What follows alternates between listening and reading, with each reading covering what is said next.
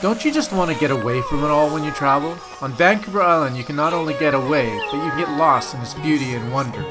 Welcome to our 9 must-dos on Vancouver Island.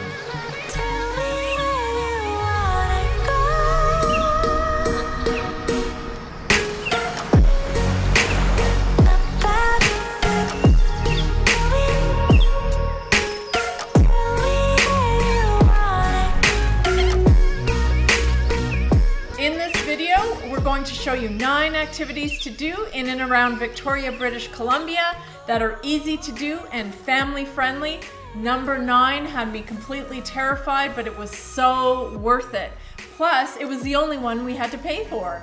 We want to give you practical information so when you go there you have all the tools and information necessary to have a great time. Let's do this! First is visit Bear Mountain. Bear Mountain is about a 20-minute drive from downtown Victoria. This is a really nice resort. It has some nice restaurants. It has a really nice golf course. There's a spa there, some tennis courts, and you can do some mountain biking there. There's some good trails around there. And if you love mountain biking, it's the perfect place to go. That's really close to Victoria. The great thing about this place, if you have your own mountain bikes, it doesn't cost you anything but the gas to get there. Exactly. But you can rent mountain bikes there. Really Fun. pretty here. It's fun. Good for us. We're out of shape, so we're just trying to find these trails. Number 2 is hike Sombrio Beach. This is located in Port Renfrew, which is about a 2-hour drive west of Victoria. Port Renfrew is known as the tall tree capital of Canada, and it's also home to the famous West Coast hiking trail. Finding Sombrio Beach is a little tricky. We drove by it twice on the highway, and there's just a little sign that says Sombrio Beach. So we're trying to go to Sombrio Beach today, and we drove past, and that is the sign. So you need to go down, and then you get to another fork, and then there's another little sign that says go this way. But once you get there, it's definitely worth it. So when you get there in the parking lot after you finally found your way, you walk down to the beach. It's about 15 minutes, and it's known for actually camping, and it's a quieter spot for surfers as well. Don't forget about the waterfall. You have to go there. The whole point of going there is the waterfall, and it's a 20-minute walk just east up the beach. Up the beach. We had problems finding it, and we almost gave up because it's so hard to find. But don't give up. We ran into a couple of people, and they pointed us in the right direction. So what you do is when you walk up the beach, you'll see like this cave type of rock, and there's a little tiny stream coming out of it. And you've got to walk up the stream for a few minutes. Looks like fun. I'm gonna get my feet wet, I know it. And then there's a bunch of rock with moss, remember that? Covered over it. And then you look and it is there and it is stunning. Unbelievable! Oh my God! This just made my trip. And there's hardly any people in it because nobody knows where it is. It is so awesome. Remind me of the waterfalls in Bali. And prepare to get your feet wet because you're just gonna have to walk in that water. And you cannot leave this beach until you find that waterfall. That's a must do. It's a must do. It's the way in. It's a legend from the movie Lord of the Rings and the Hobbits. You have to find the map in the book to get to this. You have to what? Who? Never mind. Third is visit Botanical Beach in the Port Renfrew area. This is a short hike from the trailhead parking lot. Make sure you read the sign because there is also Botany Bay located there. You want the sign for Botanical Beach. You could do both as it is a short loop of only about 3 kilometers. This beach is known for its tidal pools and the marine life within these tidal pools. We're gonna go look for some sea life. Maybe we'll get some walruses or sea lions, killer whales, gray whites, turtles.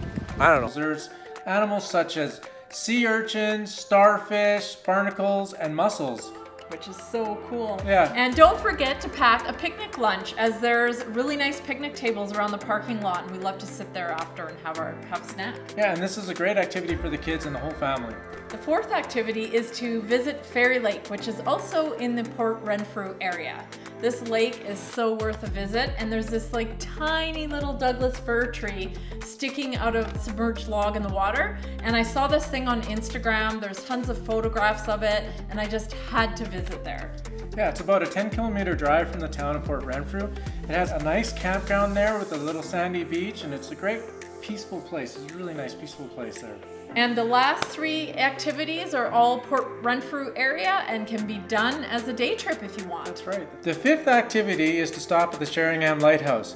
If you like old lighthouses and rugged coastline, this is the thing for you. This lighthouse was built in 1912 after the shipwreck of the SS Valencia. It's also still used. And it's about the halfway point between Port Renfrew and Victoria. It's just off the highway using an access road called Sheringham Point Road. Many places you see peacocks in the middle of the road. He's so cute! He's cute! We had to film him. And when you park down at the end, you actually have to take a little 5-minute path to get to the lighthouse. There's no parking right in front of it. It is a great place to take amazing photos. And on your way out, there is this amazing cafe called Shirley Delicious Cafe. What's this place? Let's go. It's called Shirley. Shirley Delicious. Shirley. It looks like a cute little cafe.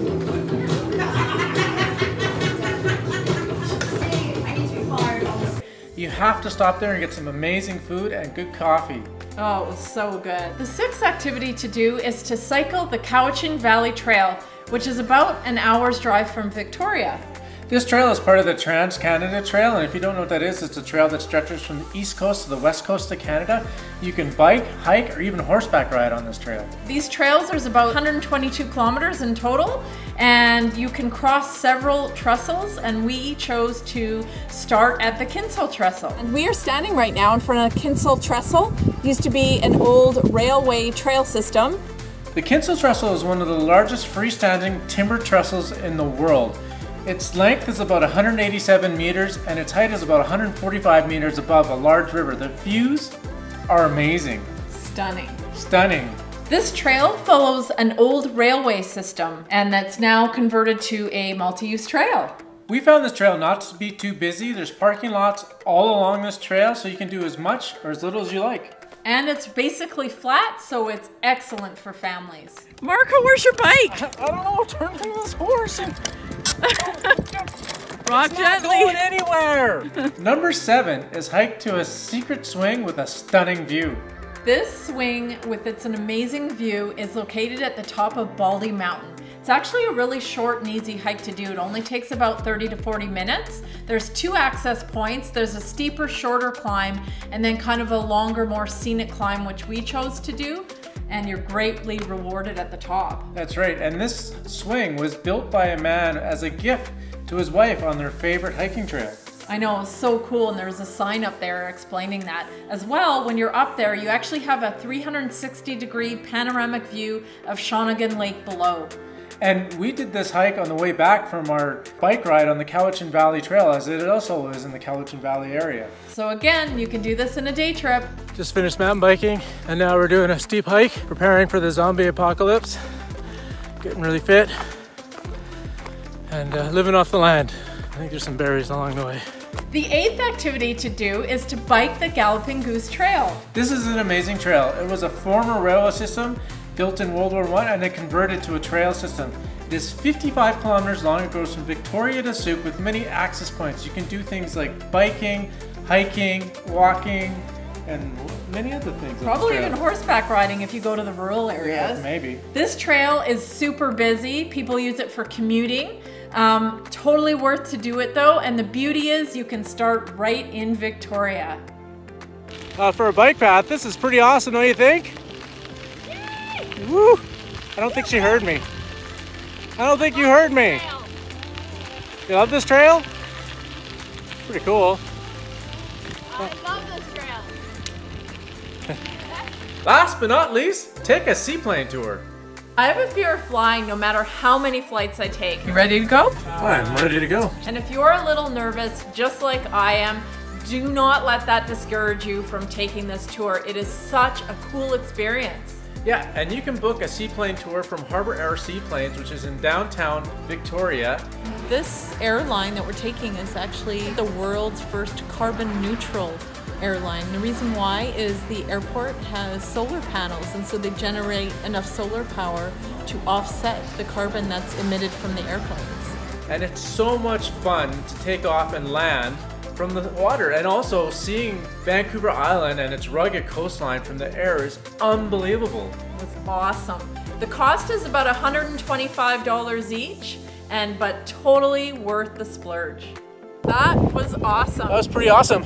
Must say, I was nervous. It was a little bit turbulent. Not too bad though. No. But honestly, the shit this channel is making me do, my hands were sweating. Vancouver Island has so many things to do in and around Victoria. And if you love exploring the outdoors as much as we do, this place is definitely for you. And if you haven't already watched our original 9 must-dos, please take a look at that video as well for some other ideas, because they're completely different than this video. And where would that be? Click in the... Right here, right there. I think, about there. And oh yeah, if you haven't already, don't forget to subscribe and hit that like button.